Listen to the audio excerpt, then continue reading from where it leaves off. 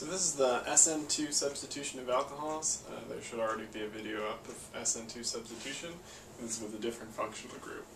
Alright, so the main difference in the SN2 substitution of alcohols is the alcohol. So this is a very bad leaving group. All of the substitution reactions and most of the reactions of alcohols require you to make it a good leaving group. So what we need to do is react it with an acid like HBr,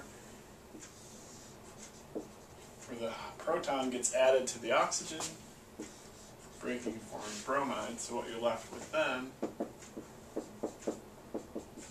is a positive charge, essentially a water molecule stuck onto this carbon group, which is now a good leaving group. So even a not so great nucleophile like bromide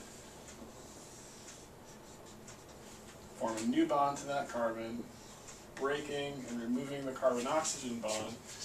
Breaking this bond here gives you just plain water, right? That's why it's so good at leaving. And adding this new bond here created a new bond to bromine.